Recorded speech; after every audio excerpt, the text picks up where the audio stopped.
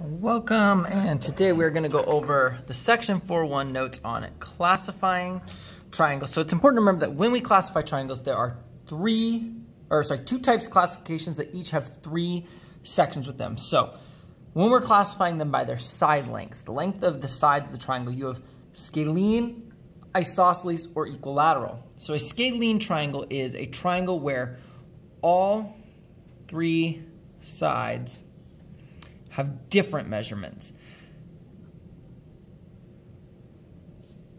So every side is going to be a different number.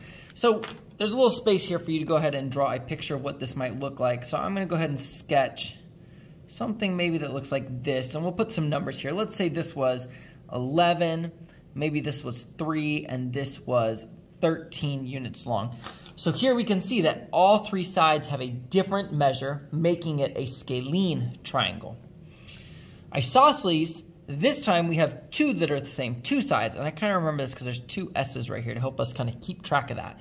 So we have two equal sides, or what we'll say in geometry is it has two congruent sides. Remember, congruent is just our way of saying when something has the same measure in math.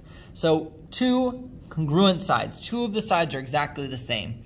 So I'm going to draw a picture maybe that looks like this. Again, we could put some numbers here. Maybe we'll call this 4, 4, and this could be 7. One of the other things you're going to see us do is when something is congruent, we're going to put a little tick mark here and here. Since they each have one mark, that's our way of representing those two things have to be equal to each other. Maybe over here we could further emphasize this by going, here's one mark, this one's 2 marks because they're different, and this one's 3 marks because it's totally different from all three of them. That way we can see that none of those are the same measurement because they have different amounts of tick marks on them. But because these each have 1, they have to be the same. And the last one is equilateral, and that's when all three sides are congruent. So if you have a triangle in which all three sides come out to have the same measurement, so maybe we'll call this like 3, 3, and 3. Since all three sides have the measure of 3, we know that all three sides are equal, and when that happens, we have what's called an equilateral triangle. We have an extra name for that you'll sometimes see pop up. Sometimes they'll call them equiangular. Essentially saying that if you have all three sides equal, you also have to have 3 equal angles. So when you go to classify your triangles, you always have to choose one of those words, scalene, isosceles, or equilateral. That's your first answer. But they're going to come in 2 answers because you also have to choose if they're acute, obtuse, or right. So an acute triangle is a triangle that has all angles that are less than 90 degrees. So it's going to usually be kind of a small looking triangle, maybe something like that. All the angles are smaller than 90. They're little tiny angles. And we're going to put something else down here, so make sure you leave some space. In fact, let's just do this right now. A squared blank, a squared plus b squared. Over here, we're going to put the same thing. C squared blank, a squared plus b squared, and c squared blank, a squared plus b squared. We'll come back to that in just a second. All right, obtuse and right. Well, if you have an obtuse triangle, that just means one angle. Just one. Doesn't have to be all of them, just one of the angles. If one of the angles is greater than 90 degrees, you have an obtuse triangle. So just one angle is bigger than 90, so maybe it looks something like this. That's bigger than 90 degrees. And so something like that might represent an obtuse triangle. And last is a right triangle, and that's when exactly one angle is 90 degrees. Not less than, not greater than, but it is 90 degrees. And a right triangle is going to look something like that. And I'm going to put a little box here. When you see that little box, that's how we know it means right angle. So you should always look for that little box to be there. So let's talk about this c squared, a squared plus b squared thing. What we learned, or maybe some of you haven't learned it yet, but we're going to do it this year, but here's your first introduction to it, is anytime you have a right triangle, a squared plus b squared always has to be equal to c squared, where c squared always has to be the largest side. And that might be an important little note to make right here. C is always the largest side. So make sure that you're plugging C in correctly. C has to be the largest side. Well, when it's a right triangle, c squared will be equal to a squared plus b squared. But if it's an acute triangle, c squared ends up being smaller than a squared plus b squared, or less than a squared plus b squared. And in an obtuse triangle, c squared is greater than a squared plus b squared. So this is going to help us in a few minutes to determine whether or not our angles are acute, obtuse, or right angles.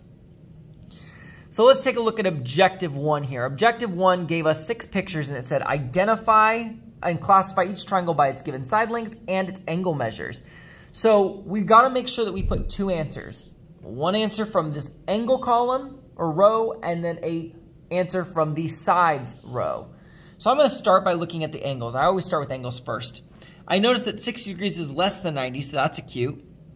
70 degrees is less than 90, that's acute. And 50 degrees is less than 90, that's acute. Since all 3 of those angles are acute, I know this triangle is going to be an acute triangle. The other thing I noticed is that this is 10 feet, this is 12.3 feet, this is 11.3 feet. They're all different. When all 3 sides are different, it's scalene. So an acute scalene triangle. Taking a look at this one, again, I've got 3 acute angles, 60, 60, and 60. All 3 of those numbers are less than 90. So I know this is an acute triangle. And there's something a little bit weird here. Notice that all 3 angles are the same. If that happens, when all 3 angles are the same, it means that all 3 sides are also the same. So this represents an equilateral triangle. That's why it has that extra name, equiangular. If all 3 sides are the same, then all 3 angles have to be the same, and vice versa. If all 3 angles are the same, then all 3 sides have to be the same. All right, the next one, we got this picture here. It doesn't really give us a lot to look at, but if I put the corner of a sheet of paper right here, I can clearly see that angle is bigger than 90 because it's bigger than the corner of my paper. So it's definitely an obtuse angle because it's bigger than 90. So we're going to start with that. It's obtuse. And then I see that there is a congruent pair, right? This piece is congruent to this piece. So there are 2 congruent sides, which means it's going to be an obtuse isosceles triangle. Hopefully you're starting to kind of pick up it here. Maybe take a second now, pause the video, and try and answer those 3 questions and see if you can come up with the answers for those. Go ahead and pause it right here. And if you take a look there, those are the 3 answers that I came up with. In both D and E, I noticed this right angle right here. As soon as you see that right angle, the first word you know you're going to write is right. Over in part F, I noticed this angle over here is bigger than 90, so I put obtuse. And then in part D, all 3 angle measures were different, so I said scalene. In E, there were 2 sides that are the same, so I called that isosceles. And over here, scalene, all 3 were different. It wasn't marked, but I could see very clearly from the picture that they were all different, and it didn't tell me they're equal. So if it doesn't tell you they're equal, you have to assume that they are not equal or not congruent. So that's what I went with, was scalene, because they all were different. All right, objective 2. Moving in a little bit this time, now it's giving us the side lengths and saying if they're given, now classify it by both its side lengths and its angle measures. This is going to add an extra step in. It's going to have to do with that c squared blank a squared plus b squared thing.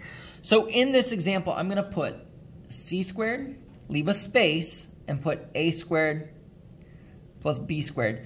And we're going to fill this in. What is important is that c has to be the biggest number. We wrote that up top. We're going to make sure we do that here. Out of 8, 8, and 8, well, the biggest number is 8. This one's kind of easy because they're all 8. So we're going to put 8 here.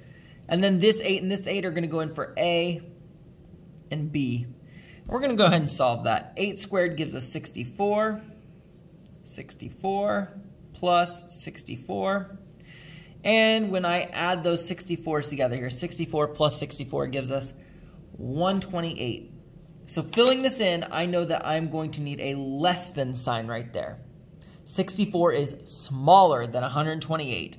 So my final answer is that because it's less than, it's going to be an acute triangle. Kind of makes sense. Less than, small angles, acute. But you can look right here. C squared is less than means it is acute. That's what I'm doing right there.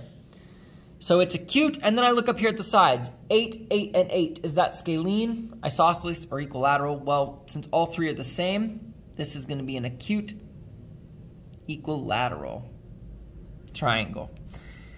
Taking a look at part B, same idea, but this time we have some different numbers. They're not all the same. So for C, we have to put the biggest number in. So out of 6, 12, and 6, 12 is the biggest, so this is going to be 12 squared. And then I've got 6 and 6. It doesn't matter what order A and B go in if they are different. Just plug them in. Just make sure C is the biggest. I've got 144 for 12 squared. Over here I got 6 squared, which is 36, plus another 6 squared, which is another 36. And I've got 144 and 72. 36 plus 36 is 72. I know this problem is going to flip it up, and now it's going to be a greater than sign. Greater than represents an obtuse triangle. And again, take a look up here. I've got a 6 and a 6. There are two equal sides.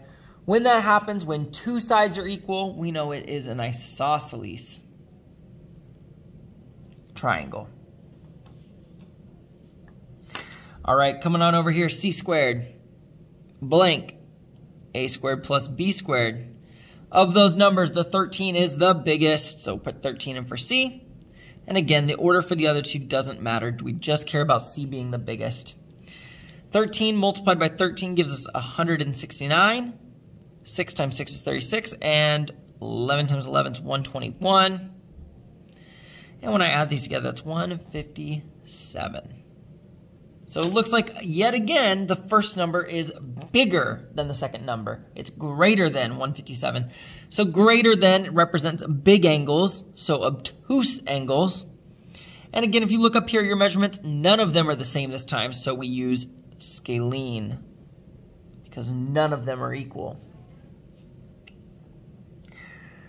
All right, coming down to D, E, and F. Notice that E and F step up the game a little bit. Let's get through D first, and then we can look at those little more challenging ones.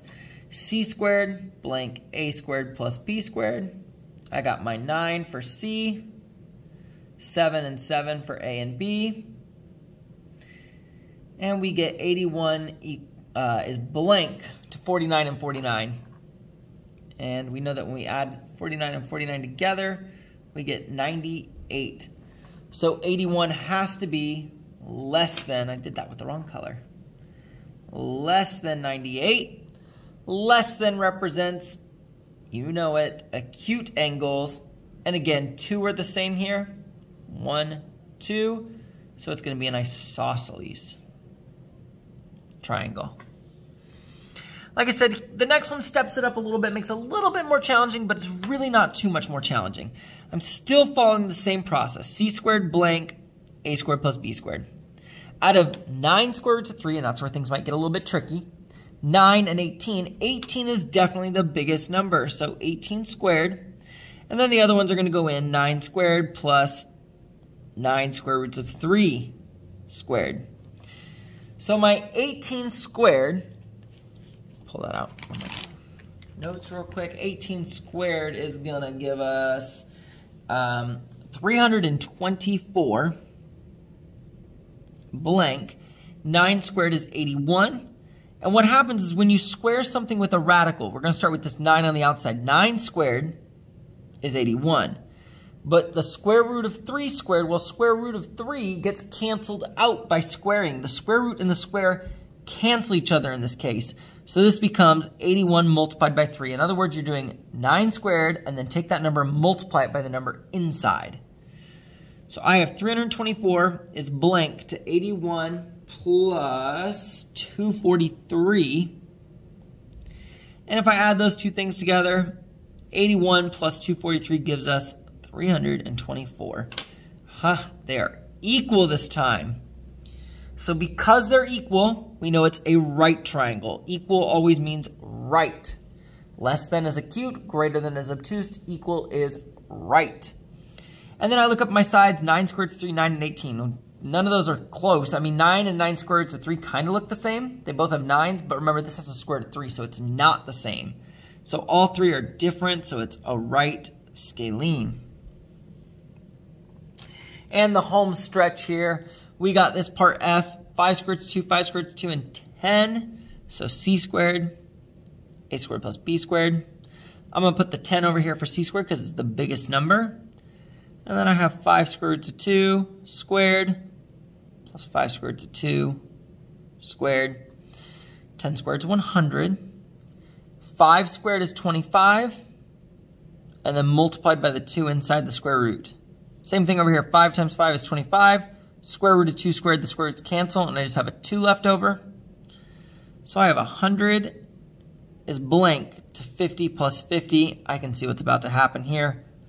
100, and then 50 plus 50 is also 100. So this is going to be another situation where they're equal, which causes this to be a right triangle.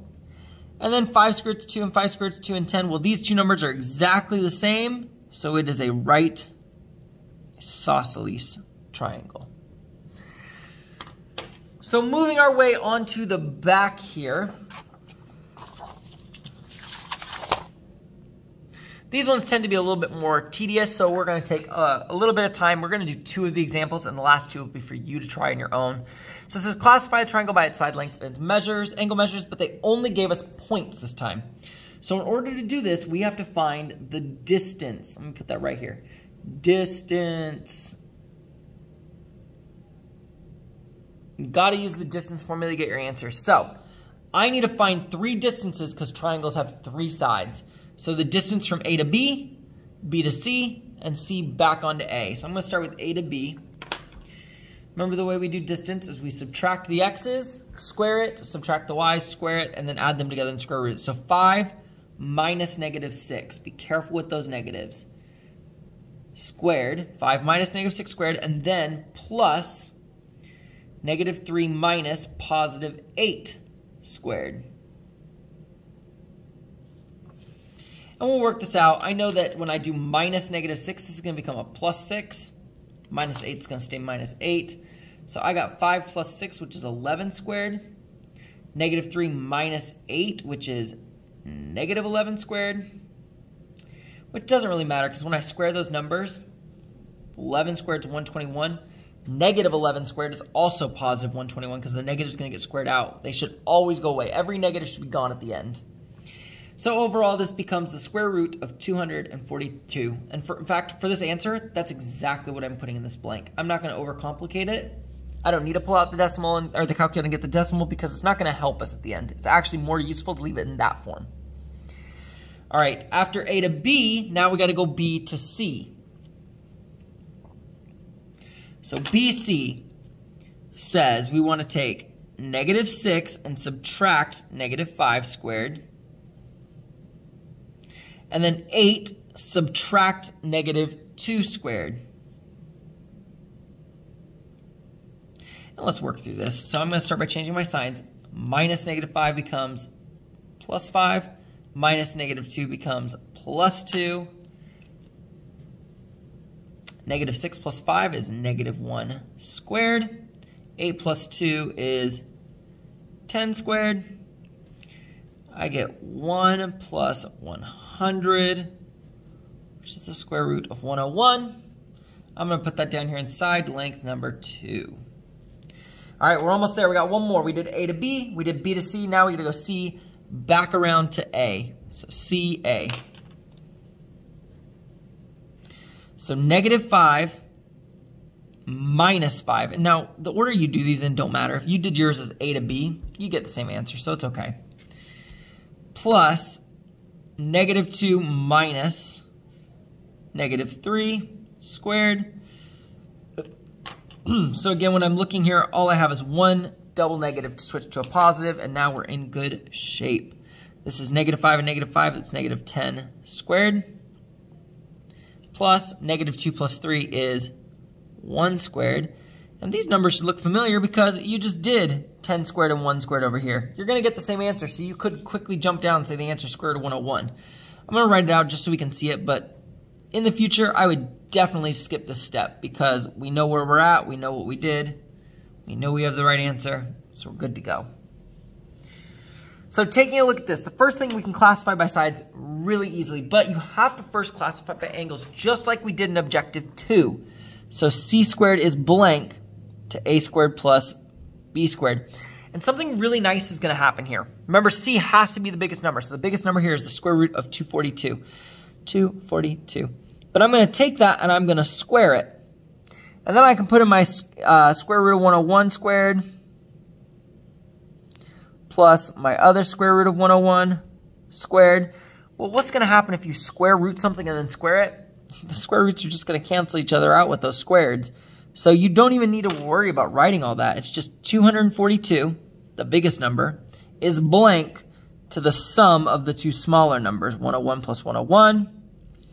So 242 and 202. 242 is bigger. So I know that bigger and greater means an obtuse triangle. And here, two of my numbers are the same. Those two are the same, so it's going to be an obtuse isosceles triangle. All right, let me go ahead and push this up. We're going to do one more example together, and then the last two are for you to try and see how you do. So I've got D, E, and F. We're going to go ahead and find the distance here. So let's start with D to E. So the square root of D to E, negative 11 minus negative 1 squared. And then my y is 4 and 12, so we're going to have 4 minus 12 squared. All right, negative 11 minus negative 1 becomes negative 11 plus 1. So I have the square root of negative 11 plus 1 is negative 10 squared. 4 minus 12 is going to be negative 8 squared. Remember, the important thing here is when you square these negatives should always go away. Even though they both have negatives, my final answer is going to be positive 100 and positive 64. These two numbers should always be positive numbers because when you square them, the negative goes away. And we get the square root of 164. That's answer choice 1. For part 2, we're going to do E to F. So in this case, E and F, we're going to have negative 1 and 11 for our x's, so negative 1 minus 11 squared. And then 12 minus negative 2 squared. All right, again, there's only one minus here, so I don't have to worry about it, but this double minus, I'm going to make a plus so I don't make those mistakes. Negative 1 and negative 11 is negative 12 squared. 12 and 2 is 14 squared. And that is going to end up giving me 144 plus 196. 12 squared is 144. 14 times 14 is 196. You probably need a calculator to do that. That's okay. And I add that together and I get 340 under the square root. And we'll leave it like that. Square root of 340. We got one more part here. We did D to E, E to F. Now we got to do F, back to the beginning, back to D. Again, we should always have 3 questions here when we're done. So we've got the square root of 11 minus negative 11 squared. And then do the y's, negative 2 minus 4. Again, this right here is going to switch to a plus sign. And now I have the square root of 22 squared plus negative 6 squared. And those are going to be some really big numbers. Like I said, definitely need a calculator for some of these. 484 plus 36, which would all add together to give us 520 as my final side length. So the first thing I see is all 3 of these side lengths are different, so I know it's going to be a scalene triangle. So let me put that, scalene. But we need to figure out what happens when we put those into their Pythagorean inequalities. So c squared has to be the biggest, so in this case it's going to be the 520. And then a squared plus b squared. Like I said, once you realize that the squareds and the square roots are going to cancel, you could just drop them. This is just going to become 520 and then 164 plus 340. Adding that up, I got 504. So I can see that I'm going to have a greater than sign. So we now know that this is actually going to be an obtuse scalene triangle. All right, so like I said, I was gonna do those two examples. I'm gonna go ahead and pause the video here. You should too. And try C and D yourself. See if you can figure out how to do that and come back in a second and you will have the answers given to you. But go ahead and try that first. All right, and these are the answers that I got for this problem. Obtuse isosceles for both of them. But make sure you pause it, take a look at my work, figure out what happened. I did my distance formula a little bit different right here, only because I was trying to show the class something different to do. If this makes sense to you, you can use it. But I went back immediately to using the regular distance formula because that's the way we learned how to do it. So you choose what makes sense to you. But yeah, those are your answers, obtuse isosceles and obtuse isosceles. Let us know if you have any questions. Have a fantastic day.